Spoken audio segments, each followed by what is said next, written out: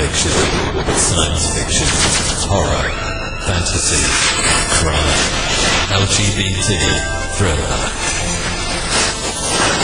You have now entered the House of Mystery with your hosts, Eric Shapiro, David North Martino, John Copenhaver, and Al Warren. Heard on 106.5 FM Los Angeles, 102.3 FM Riverside, and 105.0 AM Palm Springs. Oh, welcome back into the House of Mystery. I'm Al Warren. Mr. Dave Martino. You see, you were pausing. You weren't sure what it was going to be, Rose or little Palula or whatever that was. Yeah, little hairy what one. name will it be today? Dollarama Dave. Dollarama Dave. That's right. Yeah, he's on speed the dial. Dollar Tree. Yeah, he's on speed dial, and they call him every time they get movies in that are really bad, so he can run in there and spend $1 on an That's old right. bad one. Like even the dollar store can't get rid of it. They have to call Dave. Yeah, they call me, and sometimes they have digital too. Oh my God! For the $1.25, Wow. DVD, Blu-ray, and digital. Geez, they must be really sad movies. Not even worth $1. No. Things are looking up. How many thousands of those do you have now? I have hundreds. But Hundreds. I have in the per hundreds, year. but I know collectors who are in the thousands. Well. I haven't gone over the deep end yet. That's only because your wife won't let you. No, it's true. And when you say collector, I'm sorry, I'm going to burst in. It's just somebody who's collecting movies from the Dollar Tree or movies in general? Movies in general. Physical media. I didn't know if there was like a subsect of collectors that are like, I'm strictly a Dollar Tree. Well, they might be. Dave would be one of them. Yeah. Well, I think, some decent stuff. Yeah, well, you can get Here and things there. anywhere, right? I mean, Yeah. Dollarama, Dollar Tree. You never know. Walmart must be a big day on the weekend for you. So a lot of those stores aren't carrying, much for physical media anymore. You have to get it online or from boutiques. You see, Jennifer, what it is there's people like Dave, they're into the, as they call it, physical medium. I will say I owned a comic book store for a while, so I understand the collector mentality. And I have a friend who's a big horror collector, but he is absolutely obsessed with collecting VHS. Oh, okay, yeah. Like, that's his gig. There are people who still, especially movies that haven't made it to disc or streaming. Yeah, because they're that bad. Yeah. Well, and because they're there, you have to have them because. Yeah.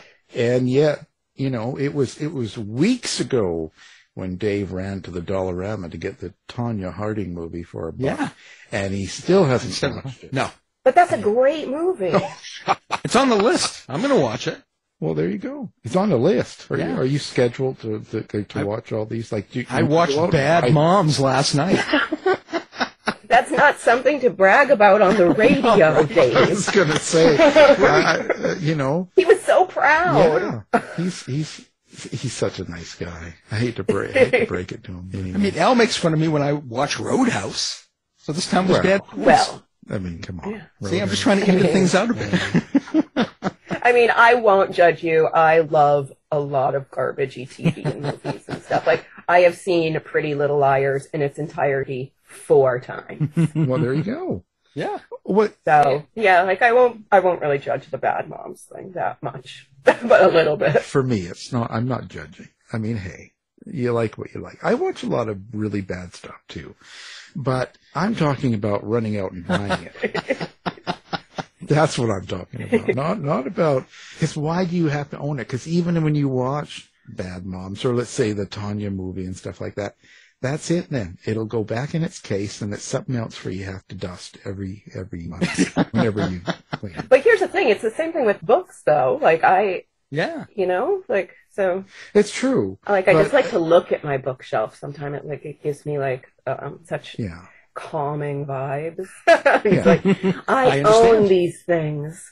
Yeah. And sometimes I will buy it, like, a book on, like, a Kindle, like the ebook, and then I'll buy the physical copy because, you just never know if you're going to want to leaf through it, underline important passages. That's right. Well, we want it on the shelf. I know, my husband's always like, wait, you have this on audio, ebook, and a hardcover? Like, how much did you spend just to have, like, 3 versions of the same book? Everyone wants Jennifer as a fan because she's going to buy all of your media. I know, people are like, oh, didn't you also get a free copy from the publisher? And I'm like, yeah. It's not the same. I know, it's not the same. It has like a slightly different cover.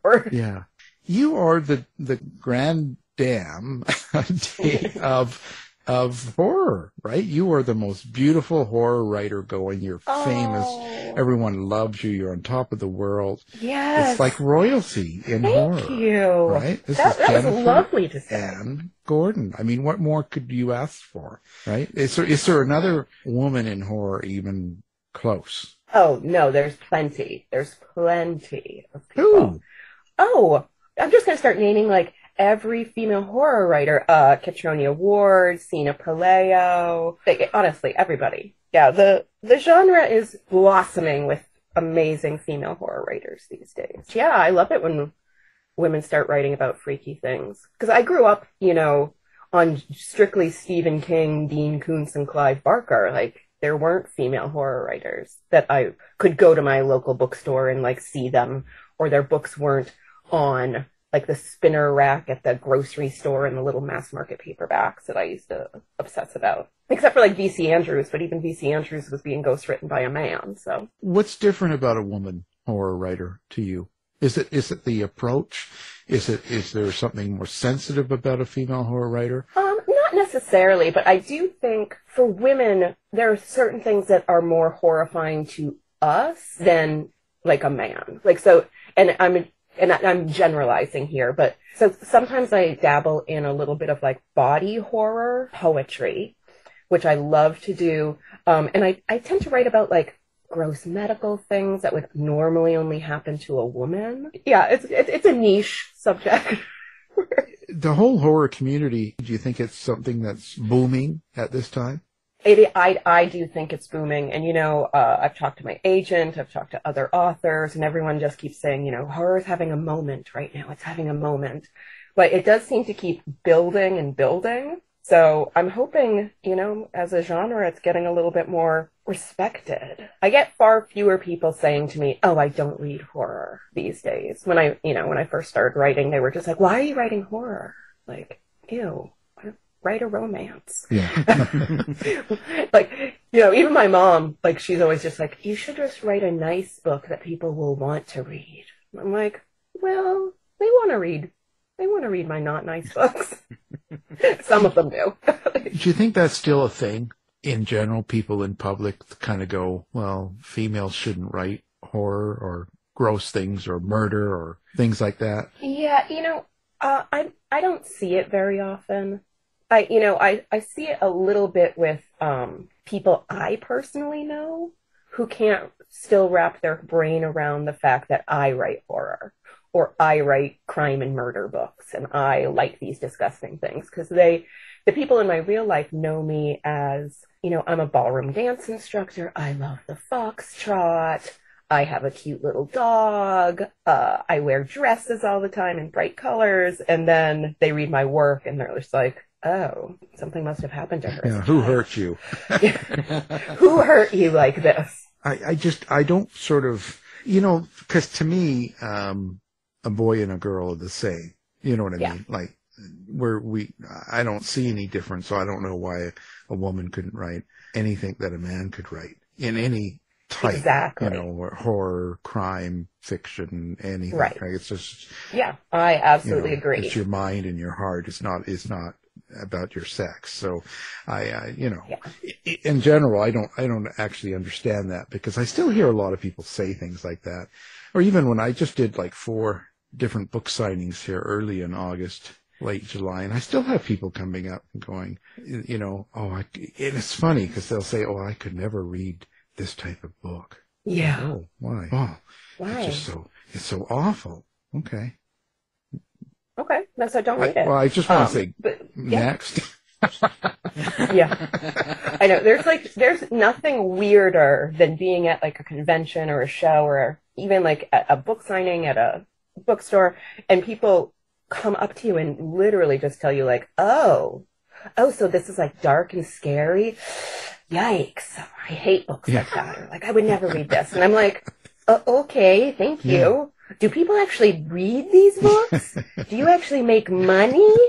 Like, I'm like, you wouldn't just like walk up to a random person, like a lawyer, and be like, do you actually make money doing this? Like, Yeah. do people actually want your advice? Yeah, go to their job and tell them what to do with their job. Yeah, go to the Dollar Tree and say, do people actually buy these movies? Buy these movies? Really? Or do they just use them as coasters? Are they using them for a craft People project? don't actually watch this, do they? Do they? Oh my God. Nobody watches Bad Moms. Well, somebody No. must, right? I don't know. Sorry, I Dave. think it's one of those things that he just buys them. They're still in the wrapper. They'll be there in 10 years, still in the wrapper. The cat will be sitting on top. They depreciate in value if you open them. Yeah, that's right. They're original. They'll go down to like 75 cents. So they're like precious. Yeah. Yeah, I could see that. Golem. Yeah. He just lays in the basement with all these. Of course it's the you see, basement. Of the House of Mystery. We're starting to form a new horror book here. You see, it's about Yeah. Dollarama Dave in the basement with his deals. Oh my God, with his deals. And he lays there and obsesses. He's just like Silence of the Lamb, right? Someone comes to the door. You just like it when he opens the door. Do you want to Keeps come the in? wrapper on or it gets the hose. Yeah. Oh, there you go. Something like that. Make a story. Yeah. Well, and that brings it up. I'm writing it down right now. By all Hold on. means. Got to do a quick outline. This could work. Actually, so with today's world, what makes a good book to you? Because there's been so much horror from Frankenstein years ago to Anne Rice to now. What is a good horror to you? How do you explain what a good horror is? Oh, and I think that's going to be subjective for everybody. Right. For me, I don't know. It's hard to say because I read so much horror and I read so much crime fiction. I just really like the unexpected. And I also really, the past year or so, I've been really, really reading a lot of queer horror and writers that up until a few years ago didn't really have a seat at the table. They weren't being published as much. So queer horror. Yeah, like Ooh, to me. Ick. You would hate that. Ooh. You're like, that sounds scary and gay. And I'm like, that's me. They don't know that. Now, do you consider your horror? Do you consider it more on the extreme level, or do you do more quiet? No, definitely more quiet. Definitely more quiet. I used to call myself just like a gothic horror author, and then other people would call me literary horror. I definitely, what I like to write, whether it's a story or a novel, I like to write that slow, simmering unease, where you don't know if the characters are being truly haunted or if maybe they're having a really intense nervous breakdown. Like, is it schizophrenia or is it a ghost? Well, that's very popular. But when I dabble in, yes, it is. And I love it. And I've always loved it. So, yeah. But yeah, I'm kind of a baby when it comes to, like, violence. Like, not seeing it on a movie or reading it in a book, but, like, me physically writing it, I'm kind of a baby. So my horror tends to be a little bit more subdued, but then aspects of some body horror kind of go in there, too. Like, so. So more of the mental suspense of the issue and stuff. So what is the Japanese box? So the Japanese box is a collection of several stories and a poem that, the story itself, the Japanese box, kind of the flagship story, started actually as a personal essay about a night that when I was a little kid, that my dad showed me all of the stuff that he brought home from the Korean War. And he had this Japanese box that he got when he was on leave in Japan. And he was like, someday I'll give this to you. So I started writing this essay about my dad and about me and about, what it was like to grow up with, a mom with mental illness and a father with really incredible PTSD. And then I realized it was so personal that scared me so much that I was like, I have to add a ghost to this. I have to add something that makes it not real as my way of like releasing this information out into the world. So that story, which started as a personal essay, ended up turning into like a slow, simmering unease about a girl being haunted by her dead twin. Oh, what draws you to put so much person in it, like so much of your own feeling? Yeah, I've spent a lot of the past few years taking a lot of grief writing courses and memoir courses, and I taught a course on writing about generational trauma. And I think because I've done so much of my own like personal self-discovery, I've realized how unique every single person in the world is. I mean, I know that sounds stupid to say, but like only I can write the horror or the work that I'm writing. So the more of me that goes in it, the more I can guarantee that nobody's read something like that before, because nobody has had my experiences. And maybe I'm lazy and I know my own story, so it's easy to keep telling it. But how do you let go of that? It's easier than research. Yeah, how can you let go of that? It's not like you're just doing the essay for yourself and you've got it and you work through the feelings and by writing it. You actually put it out for anybody in the world to read. Yeah, that's the scary part. So honestly, the Japanese Box and Other Stories was the first book that I released that I was absolutely petrified for it to be out in the universe, because I kept thinking, like, if somebody hates this is the closest to me as a person that I've done for public consumption. So I'm like, if somebody hates it, that means they hate me. And then I just said, I just like took a swan dive and was like, fine, go for it, release it into the world. It helped having a publisher who really was behind the project and believed in it. And then it helped having people I really love and respect read it early and blurbed it. And so it made me less scared to put it out there in the universe. Right. Well, you've gone into your past consciously, but have you ever been surprised by anything that you've written that has come out unconsciously, maybe after you've read the first draft? Yeah, I definitely have. And I know I've used similar, we'll say like metaphor in certain stories. And it wasn't until like later on I was like looking back and going, oh, that's like a common theme that I'm working with, right. And working through. And honestly, sometimes it's happened like when I'm mid-interview, like about a book, and an interviewer asks like a really important question because they read the book and they're like, did you do this consciously? And I'm like, holy crap, no, I didn't, but that makes me seem much smarter than I thought I was. Thank you. That's when you pretend you know what they're talking about. Yes. I'm like, oh no, that was exactly what I wanted it to be. In fact, I wrote that for you. You're right. I am a genius. I wrote it just for you to ask. Yeah. Boy. Well, so how does something like this, when you put this together and you put it out there and it's finished now and you look back, how does that change you? I mean, I think any time, and this goes for any kind of artist or creative type, when you put the work out there, you are letting it's an act of trust. Like you trust that it will be fine. So I really think, every project, you start to trust yourself more, you trust your fans more. So the relationship is growing, even if it's like you just with the public in general. Like I have to believe in myself, and I believe in myself more every time. Oh. Well, and if it fails, you could always, it'll be at the Dollar Tree. Yeah. And then Dave can buy it for $1. Or maybe $1.25 if it comes with comes with the ebook. Oh, I'll be right there. It comes with the ebook. It comes with it's the paperback, it's the hardcover, it's the ebook, and the audiobook for $1.25. Oh boy, he'll get 6. Oh. I'm there. One for each room. Yeah. This one doesn't just have to live in the basement. This is the bathroom copy.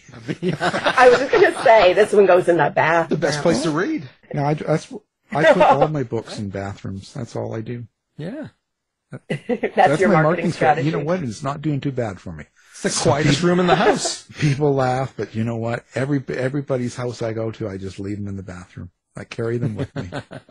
Do you put them in like bathrooms at like bus stations? Everywhere. And, Bus stations, shopping malls, restaurants, McDonald's. Even if I don't eat there, I go in and drop it off. Yeah. No, Doctor's offices. This is a grassroots marketing. And you know, it's not doing too bad. You know, my numbers are okay. Have you ever started a story like this, or a story and it kind of like when you how is this when you get a beginning of a story and you're going to write about it and you start putting it down on paper, you have some idea of where it's going to go or what you want to say to people or kind of what the story is, kind of a basic premise. But by the time you finish that, has it ever been completely different? Yeah, my book, Pretty Ugly, which I think I was on your show talking about it a couple years ago, I went into writing Pretty Ugly thinking it was going to be a rom-com about the end of the world where people's like flesh was rotting off their body because of a terrible disease. And for some reason I thought that was going to be really funny. This was before COVID. So I thought, hilarious. A global pandemic that's killing everybody, but these two wacky kids are going to fall in love. And as I was writing it, it definitely changed completely into this like really kind of beautiful story about healing of childhood trauma. And it still took place at the end of the world where people's bodies were rotting off. But it did lack the comedy of the rom-com that I thought I was going to be writing. Yeah. And my husband just kept saying like, I thought this was supposed to be funny when he was like reading my early drafts. And I'm like, don't you think it's kind of funny? And he's like, no, no, it's actually really sad and kind of disgusting. He's like, I love it, but he's like, it's just not the book that you pitched to me. When I was just like, here, read my rom-com. Yeah. Because I'm a kind of a pantser, so going into something, it can easily change. It can very easily change. Yeah. Like I'm working on a project right now that I can say this because it doesn't resemble this at all anymore. I wanted to do like a female American Psycho, but set in the ballroom dance world. And I can tell you that it is not that at all anymore. It is still takes place in the ballroom dance world and there are murders, but it is not about a female psychopath. Mainly because my agent was like, do not make your main character a psychopath. Do not make her a murderer. And I'm like, what if she just murdered a couple people? And she's like, please don't. Please don't do that. I want her to be likable. I'm like, she's pretty likable, even as a killer. Yeah. Yeah. Well, you know, you can always have her boyfriend work at the Dollar Tree, and he's killing people every time someone comes in and buys something. You know, buys it. If they don't take his movie recommendations, he's that's like, right. He goes after them. Kills them out back by the That's dumpster. Right. Oh, terrible. Do you ever put a purpose or some sort of meaning in your books? Oh yeah, yeah. I mean, I think because so much of me is in the books, I can't say no. There's no purpose or meaning in the books at all. I do write a lot about mental illness and struggling with reality and past trauma and healing from that or trying to heal from that, but you know, kind of not being able to because it's a horror novel. So obviously wackiness ensues. But yeah, I do tend to write about like grief, trauma, mental illness, ghosts, drownings. So the fun stuff. Yeah. All the fun stuff. Alcoholism. You know, people are just like, why do you write about these things? I'm like, have you met my family? Like, almost all of my female relatives are schizophrenic. Like, hello? It's got to come out somewhere. I can't afford therapy. We were just talking about stories change, you know, how your stories change. And I was just wondering, what do you think drives that change? Is it the characters? Oh, it is the characters. It is the characters. There's, you know, I remember when I was writing my very first book, my debut novel, Beautiful, Frightening, and Silent, I was typing away, and then my main character, Adam, made a choice. I can't say it because it's a spoiler. He makes a choice, and he made the wrong choice. I mean, the right choice for the book, but it wasn't at all what I thought was going to come out of my fingers as I was typing. And the second I typed it, I screamed. I was like, no! And my husband ran in and he thought I saw a mouse or something. And he was just like, what's going on? And I was like, Adam just blah, blah, blah, blah. And he's like, okay. And I'm like, and he shouldn't have. And he's like, well, just delete it. And I'm like, I can't now. It's on the page. It happened. He made that choice. He made the wrong choice. I'm like, now nothing's going to go well for him. So are these characters, how do you experience them? Remember when I said all of my relatives were schizophrenic? No. So I went to school, this is a long-winded answer. I went to school for theater. That's what I went to college for. So I did a lot of character development for every character I played, whether it was a scene or an entire play or anything. So I always start there. Like I'll usually have a rough idea of I hate to use the word plot because it's not even that sometimes, but like an idea, a concept. And then I just try to figure out who's there, like who are my players. And then I just spend time in my head figuring out everything out about them. And I always start with what are their 5 core memories of their life so far? Like if they were dying, what are the 5 things that would flash in front of their eyes before they died? What are the things that shaped them? And I start there, and then sometimes the story just starts working itself out from there. When you figure out what is the most important thing to a person, what is the most heartbreaking thing that ever happened to them, when were they the most scared, what is the worst thing they think they've done in their life.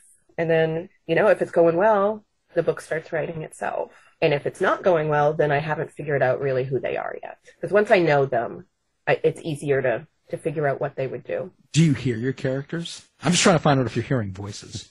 I'm not hearing voices. But I do. But at night before I go to bed, I will tell myself the story of their lives, or even the story of the book or the story in my head over and over again until I fall asleep. And when I get to a point where I don't know what happens, I go right back to the beginning and I start again. Tell myself everything I know. And eventually I get past that point where I don't know what's going to happen and the story just happens. So it's almost like I don't hear them per se, but I do see them like a movie in my head. And then I have to figure out, how to describe what I'm seeing. Does that happen to you when you're driving, or? No. Okay. Just curious. I would stay off the roads in that part of the world. Yeah. I was going to say, luckily I work at home most of the time. At the end of the day, when you do a book and you put it out there, what's the most important thing for you to happen? Honestly, it's hearing back from readers about their experience, especially if it's positive. If you have a negative experience with my books, please don't personally email me and tell me. Thank you. Yeah, I'll just give Dave's email address. That's what I do. That's what Al does. Yeah. But no, so for the Japanese box, which just came out August 1st, I was really thrilled. I have some fans that who are just so supportive and so incredible, and they've reached out to me with their experience reading it, how much they loved it, and I'm like, oh, please leave a review on Amazon. I can't copy and paste your private email into the. But yeah, just connecting with your readers on an emotional level. And not just oh, I loved it, it scared me. Because, that's all well and good. I want to hear that too.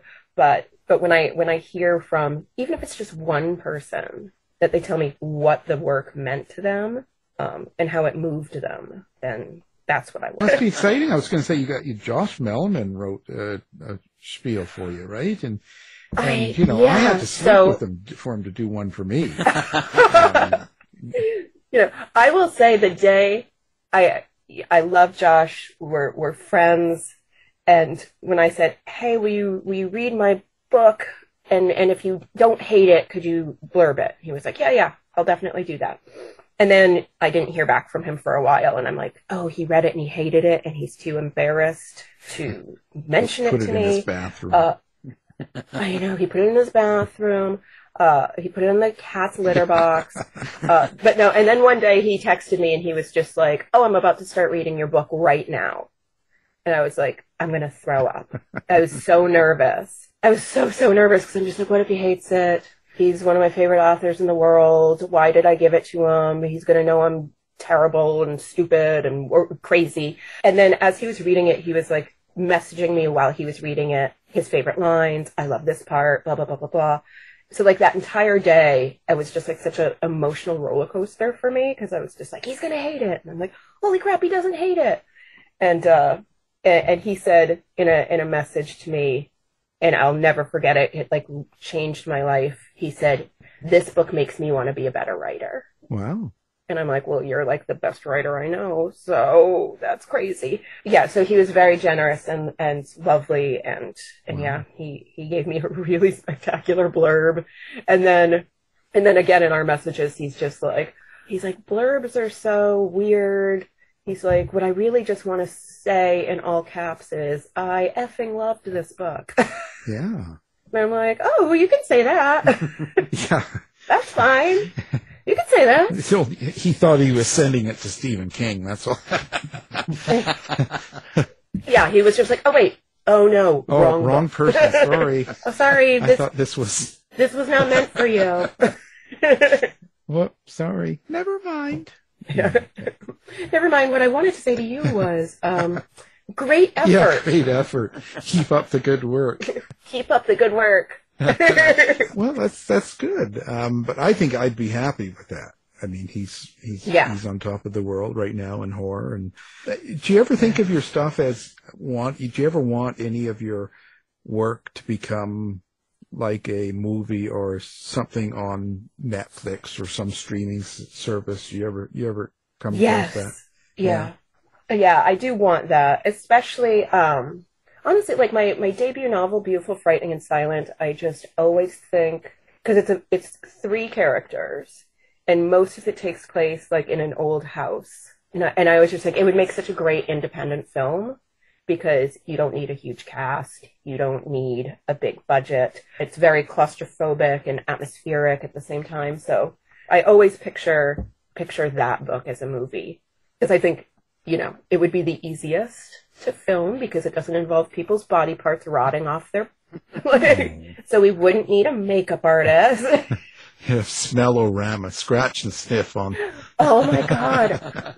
Scratch and sniff. So this is now the second time scratch and sniff has come up in my life in less than a week. So now I feel like I have to be on the lookout for the third time. On my podcast, I said I wanted to do a scratch and sniff episode where we would like mail out scratch and sniff stickers to our loyal viewers and be like, now it's time. We're drinking coffee. You know what to do. Scratch and sniff. And my co-host was like, that is a terrible idea. Yeah. Please don't bring that up again. I don't know. But you just said scratch and sniff, and now I'm thinking maybe that's a sign. I like it. I don't know. Well, you see, I do a lot of, I'm in the old movie era right now and old TV shows because I'm writing stuff in the 60s. So that's all I'm watching is 1950s and 60s horror, noir, science fiction. I love That's it. all that's on my TV and game shows. That's all that I do 24/7. I know some people think I'm weird. Well, I am, but but the thing is, it's so important to get into the era of what you're writing about, what's important, the jokes. Because every time they say and do something or mention a name and I don't know it, I've got to find out who it is. Why do they all laugh about this person? What's the joke? What's going on? Because that's what you incorporate into to make it, it's real. It's that time. It's important and stuff like that. But they were trying that for a while in the 50s or 60s. I'm not sure which now, where they were doing the smell-o-rama. I remember, so I used to be completely obsessed with, so when I was a kid, Nick at Night, Nickelodeon, after 9 p.m. or 10 p.m. at night, all they did was show old TV shows from the 50s and 60s. And even as a child, I was a total insomniac, so I would just stay up and be like, I'm watching Car 54, where are you? And, just really random bad shows. I'm like, it's not all Bewitched and I Dream a Genie. There were some clunkers out there, but I loved them. So I think that's probably what shaped my absolute love of the 50s and 60s aesthetic. It's how I dress. It's like very, it's just, I love it. They knew how to display something, how to get an effect. You know, they knew how to do it with a lot less, you know, of the special effects that we have now are computerized. They were able to create an emotion with just a look, a feel, an angle. Yeah, with lighting, with shadows. Yeah. Oh, like now I'm just like, I want to rewatch my favorite movie, Laura. but it's true. But so that's important to me. And so when you are putting together a scene in one of your books, how is it that you make it become real? Again, I start with the emotion of the characters. And sometimes I try to find music or a song that embodies what they're feeling. Like, again, like, so in my brain, it's like, if this were a movie and there was no dialogue, just watching people go through their day-to-day lives, no dialogue, what would that soundtrack be? And I figure out that song, and then I'll play that song over and over again in my head. And I watch my characters in my head doing the things that happen in between the scenes of the book. Like, just like when it's not the plot, when it's how they get ready for work, how they walk down the street. And then I just try to ride that scene, that not scene, that's them walking to work, them walking down the street, them going to the store, into whatever's happening, like, in the book itself.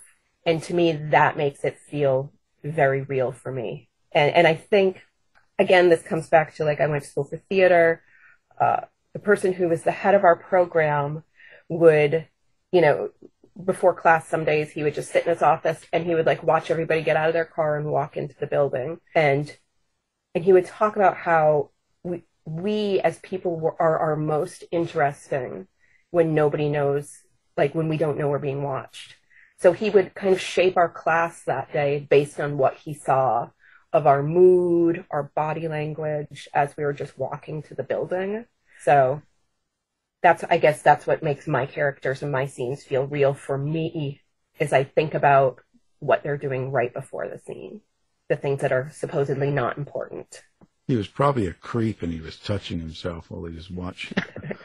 No, he was lovely. I know. Every time I, like, say that story, people are like, that is so weird. And I'm like, Norman Bates. I'm like, no, he was actually very lovely. Yeah. And he was in his office with, like, his mother, who he had attorneys. And then he was like, Mother, look how interesting my students are. Mother, look at them. Look at them, Mother. And then he would hold her up to the window. Oh, look at Jennifer walking from her car. It looks like she had a bad day at the bookstore. She looks like a whore. She looks like a whore today. I could see.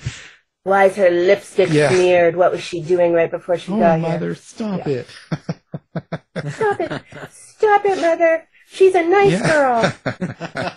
That's when off the rails. What have you done? What have you done? I can see it now. It's taken off. This is a whole new series going on. Yeah, I'm not going to write the Dollar Store Dave story anymore. I'm going to write this one. Well, I mean, I would do the Dollar Store Dave one anyway, just in case. Maybe combine the two. Have it as the opening act. Somehow. I mean, you know, you got to have Dollar Store Dave. He sits in his car, his old Pinto, beat up Pinto outside the parking. And the back seat is filled with DVDs. Yeah. And he's watching people go in and out of the store.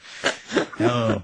And he's like, oh, she reminds me of that scene in Hello, Mary Lou Prom Night 2. And then he sifts through the back seat and he pulls out, like, the DVD copy, still wrapped in plastic, of course. Yeah. And he rips it open. He's like, I'm going to watch you tonight. He rips it open with his teeth and then he starts to breathe heavy like Mel Gibson.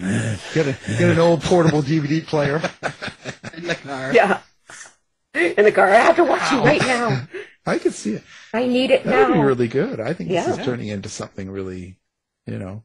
It's important. Real. This could be a special. Now write that down and send it to Josh. Yeah. Josh, I have this great idea. All of a sudden everything's blocked. Yeah. Like, that's weird. That's weird. And we're not friends anymore on Facebook. I've been blocked, deleted and blocked. I don't know what's going on. So where do you see yourself going? You're not going to write romantic comedies, obviously. So how far do you want to go with horror, or do you want to go into another area? I mean, so I feel like I have I have horror stories still inside of me that I want to tell. I have several like crime stories, like crime adjacent. You know, I jokingly called it to somebody, a friend of mine. I was like, it's like I kind of want to write these book club books, but instead of it being like wine moms just drinking, it's like wine moms drinking, but then there's a murder, and then there's this, or then there's like a serial killer, and they're like, that's not really a book club book if you keep adding these gross things to it. So, yeah, I think, my wheelhouse is always going to tend to be darker. So horror, crime, and even if I dabbled in memoir, I still, like the personal essays I write have a lot of like horror imagery in them. So they still fit in the horror place, the horror universe. Yeah, it's interesting. And that universe is the like, oh, what happened to you as a child? Who hurt you? Your parents should have hugged you more. What do you want people to get out of your writing? That's such a great question. And I'm like, I love that like we have this fun conversation, we're laughing and we're joking, and then you ask these like really important questions. It's the best way. So what you do wake them up. Yeah, where I'm like, oh no. I do it on purpose. Oh no, you want me to be vulnerable. You're like Barbara Walters. What type of a tree would you be? I know, oh god. So what do I want people to get out of my work? Because my work tends to be on the emotional side, I would like people to realize that they are not as alone as they probably think they are.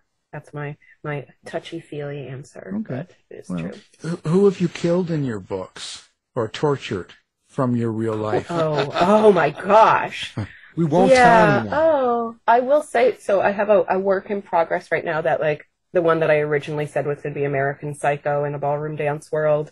It still exists in the ballroom dance world, and I will say maybe some former employees at like the Fred Astaire I worked at for a while, a million years ago. Maybe some of them, maybe an ex of mine might die.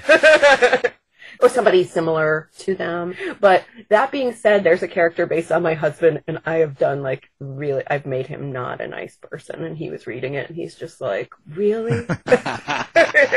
Really? And I'm like, what? I had to make it not exactly you. He's like, but this scene was exactly how we met, and then all of a sudden I'm doing something creepy. I'm like, well, yeah.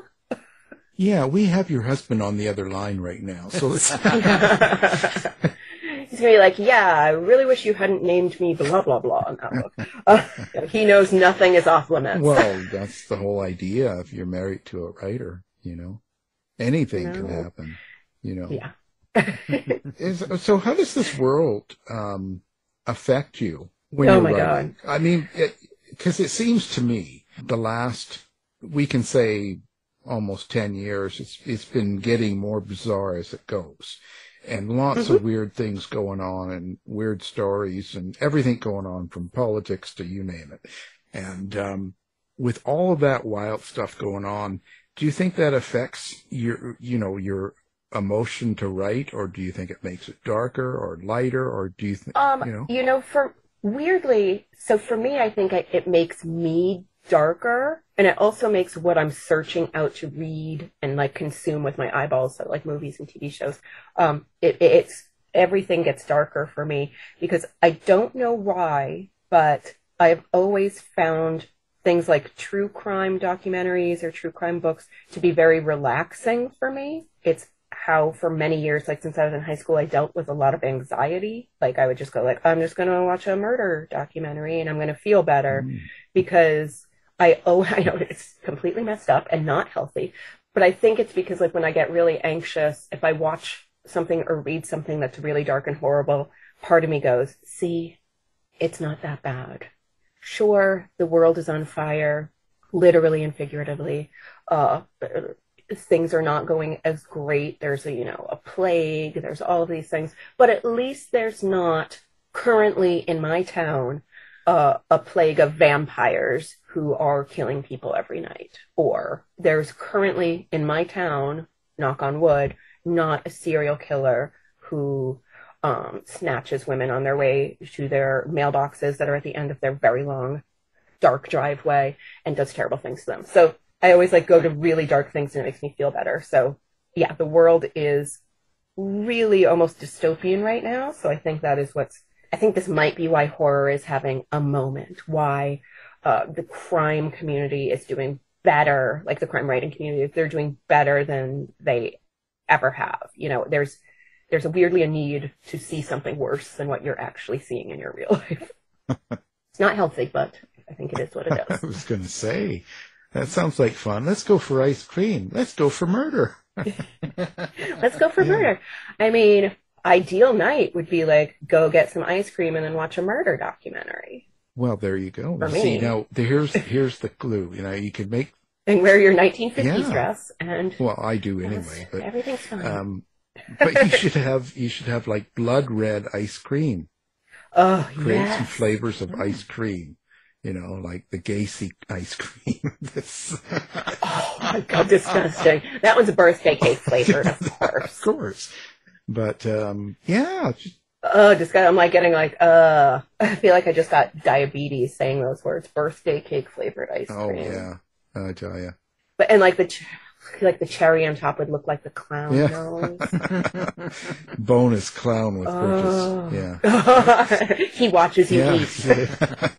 He paints a picture of Smiling, you eating your ice cream. Drooling. Oh, hello, little girl. Oh, this is sick. You know, there've been a dollar round. What's wrong with you, Alan? Yes. Anyway, so where do people find you? Or I know you're hidden out somewhere, and you know. Yeah, I live at, you know, like they can't actually physically find me because nobody would even be able to see my driveway. Where I live in this crazy old. You live in house. the old monster house, don't you? I really do. I mean, it looks a lot like that. It's dark brown. It has a tower. It has, you know, it really does. See it getting cloudy and thunder and rain coming in and Jennifer running to the window. Oh, look, it's going to be a beautiful day. It's going to be a beautiful day today. And I do have a not haunted mannequin that I had set up in my writing tower for a while, like total American, like a total psycho. Norman Bates' mom, like, put her there in the corner. Because I wanted, like, the Amazon delivery drivers to pull up and just be like, what the hell is happening in that house? But then she started freaking me out. So, anyways, where you can find me online is the easiest place is my website, which is www.jenniferannegordon.com, and that's Anne with an E, like Anna Green Gables. That has links to all of my social media. I am not active on TikTok. How come? I was like, I just think I don't know. I think I would be bad at it. Like I would either take myself too seriously or it would just turn into like thousands of videos of me teaching people the Foxtrot Basic. And I don't think I think it would work. For my career. Yeah. Yeah. I know, I really should, but I don't love social media that much. So every time I have to like add another site, I'm like, oh no. Like I'm not active on whatever Twitter is now, but I am active on Facebook and Instagram, especially if you like pictures of dogs. That's mainly what my Instagram is. You were going to say dolls. Oh, there are some mannequin photos and some photos of I do own, for some reason, I bought a bunch of doll houses and I thought, in all my spare time, I'm going to turn this into like a haunted dollhouse. And now I just have a bunch of doll houses that are not haunted. Oh, not yet. Yet. Yeah, not yet. Give it time. Well, there you go. Now, everyone, you got to get out and buy the Japanese box. It's the new Jennifer Ann Gordon book. And the reason is the poor girl. She needs you to go out and buy it, okay? I need it. Please, please. Alms for the poor. Yeah, she's getting in trouble here. I'm like a little matchstick girl. She's getting in trouble. But instead it's books. You know, she wants to quit her job at the Dollarama so that she doesn't have to see Dave every day. That's right. He comes in sometimes 3 times a day. Sometimes. And I'm like, Dave, why do you now smell like milk and cheese? Where did you go for the last 2 hours? And he's like, I was just sitting in my car in his Pinto. eating some old Little Caesars pizza in the Pinto, watching Hello Mary Lou Prom Night 2 on my portable DVD player. Yeah. Like, I don't know where the milk smell came from. That's just how I But I sound. followed that girl home and anyway. Oh, poor Dave. Dave, you've been poor Dave. You've taken a lot of abuse, and I didn't know that's why you were on the show exactly today. why I'm on. But Alan messaged me earlier, and he's like, "Oh, Dave is there to be abused," and I'm like, "Does he like it?" And he said, "Oh, Right. And I was like, "All right, I'm super nice, so I don't like to do things like that." But Oh no. Yeah, all right. No, he's got his everybody has their kinks. No, I'm a glutton for punishment. Yeah, he's got his table out there and he's got his nipple clamps on. Oh, this is terrible. Anyway, well, we appreciate you being here. Delete everything after everybody's got their kinks. Well, thank you. You're like, no, we're opening with that. That's Usually open with the hard nipples. That's the cold open. Yeah. Anyway, well, Jennifer Ann Gordon, thank you for being here. Alan R. Warren, thank you for having me. Dollar Store Dave, Thanks, Jennifer. pleasure. You've been listening to the House of Mystery radio show. To find out more about our guests, hosts, or shows, go to www.houseofmystery.com. Show's over for now. Was it as good for you as it was for me? Well, good night. This has been a production of Something Weird Media. I'll be back.